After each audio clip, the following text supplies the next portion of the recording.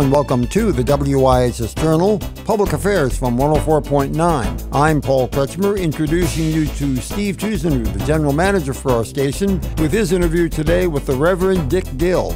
Welcome to the WIHS Journal. I'm WIHS General Manager Steve Tuzenu, and with me in the studio is Pastor Dick Dill. He is the Area Director for an organization that goes by the name of Harvest Pack. Pastor Dick, welcome to the program. Thank you. Thanks for having me, Steve. I'd like to know how you came to faith in the Lord Jesus Christ. I was 8 years old, and my stepfather actually led me to the Lord at that age. He was a big guy, and it sounded really good. Jesus sounded really good, and so that combination, I gave my heart to the Lord at 8. You're a pastor, and you're also the area director for Harvest Pack. How did you get involved with Harvest Pack? I was working with another organization that did a very similar thing. It was Kids Against Hunger, and they went through some organizational changes that made it difficult for us. And I was looking around for another organization to feed people, and came across Harvest Pack, and have been working with them for about 6 years now. Harvest Pack takes care of the food and nutrition needs of people. And what part of the globe do they handle? They cover pretty much the whole globe. Wherever there's a need, wherever there's people that are willing to package meals,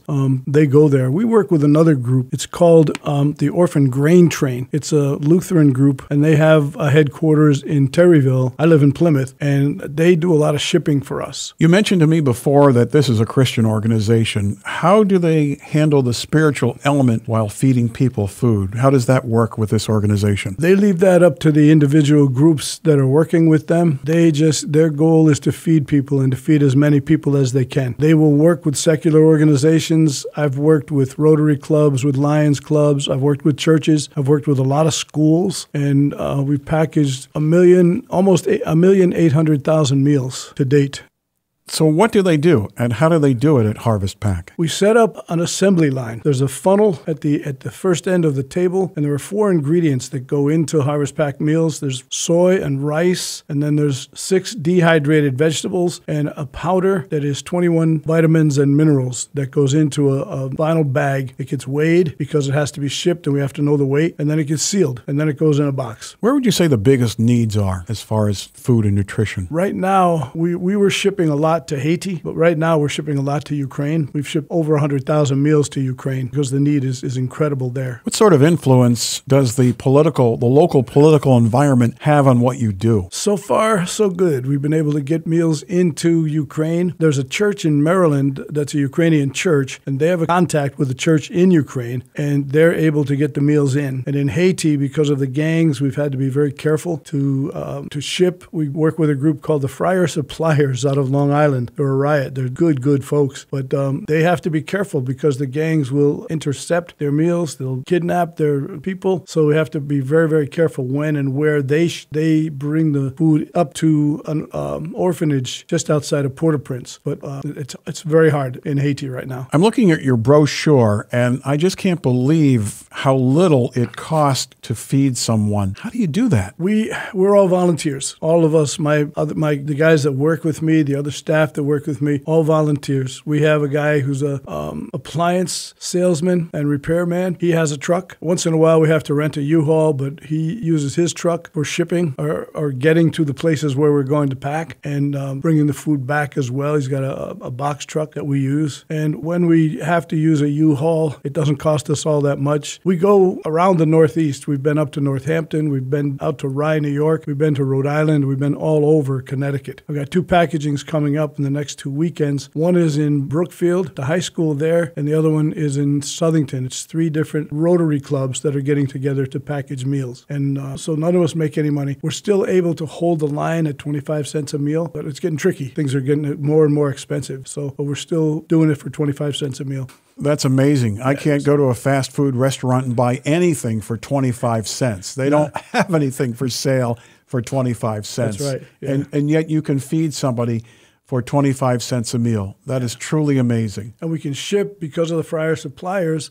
And because of the orphan grain train, our people who package the meals don't have to pay for shipping to get the meals to where we want them to go. Where do you get the meals to send to people? The organization is out in Minnesota, in Minneapolis, Minnesota. So I have an agreement with them to be a distributor for them. So we order from them. We get it shipped to where we are. Our headquarters is in Waterbury, and then they take care of getting us the supplies. It takes 3 weeks notice for them to be able to get the stuff to us and get it shipped to us on time for packaging, but they get it to us. What kind of quality do you give these people for 25 cents a meal? It's life-changing. Literally, I don't say that lightly. It's life-changing because the soy and the dehydrated vegetables are protein, 21 vitamins and minerals, are all health-producing things. And then the rice, everybody eats rice. And we're very conscious about carbohydrates, but in third world countries, in 2 third world countries, that's not such a concern. They need the carbs. So the rice provides that. What kind of response do you get from the people that receive these meals? Oh, they love it. They love it. It tastes a lot like rice pilaf. In America, and we have done some packagings for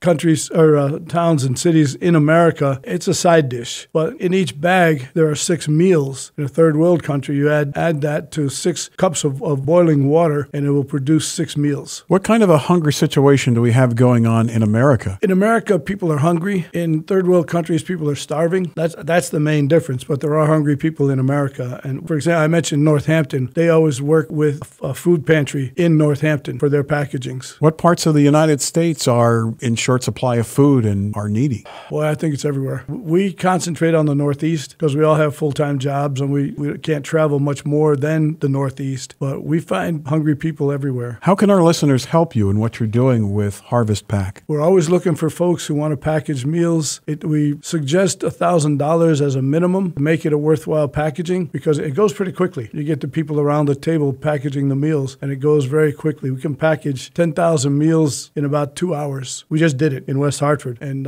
so if anybody wants to package, all they have to do is contact me. I'll give you my phone number in a minute, and they can call me, and we can set it up. I remember that I need 3 weeks' notice to be able to order the supplies in. I need a place where we can set up tables. We usually use 4 or 5 lines of 2 8-foot tables end to end to provide the space for this, and then we need volunteers. So where do you typically package these meals? Schools, a lot of churches, community centers. This weekend we'll be at Brookfield High School, and then the weekend after that we'll be at a middle school in Southington where those Rotary clubs will come together, package. Now they've raised almost $4,000, so they're going to package a lot of meals. So you want people to get involved in a financial aspect as well? If they're going to package, then yes, we need the money up front. We don't really have a budget for a lot of the supplies. It comes as we're doing a packaging. But if anybody wants to donate so that we can get better equipment, we have all the equipment, but things wear out. Our sealers burn out and different things wear out, need gas for the truck, things like that. They can donate as well if they want to, and I can give them that information as well. What if somebody just wants to help you pack food? Is that something they can do too? Absolutely, yeah. Just call, and if we've got a packaging